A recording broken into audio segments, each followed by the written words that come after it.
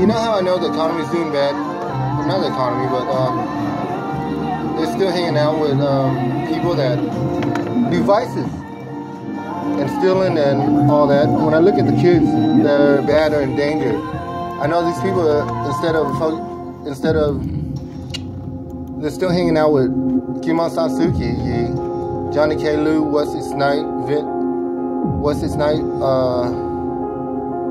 Chapman To, Michael Ayers, Alexander Ayers, Duong Lieu, and the people they hang out with. Which means every time we fix the economy,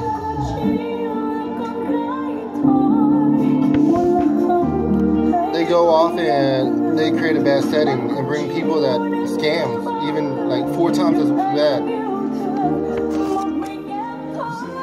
And they force people, they sit there and they make up shit and they just take the blame. Like this EU deal. $14 billion tax order on Apple. Look into it.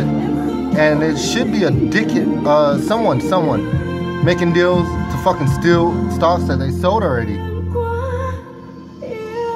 Because they probably grouped up and got scammed by Aung San Suu Kyi, and now they're suing the buyer who paid them full price, over full price.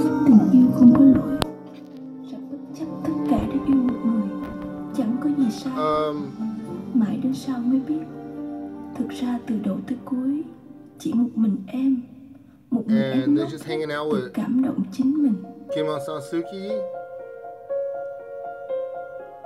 And then a bunch of scam artists is gonna steal all their money. Create a bad setting and then they get like a little bit of money. When usually it end up in like criminal charges and stumps the whole economy. That's how we know. And the kids are acting bad. That all came with me.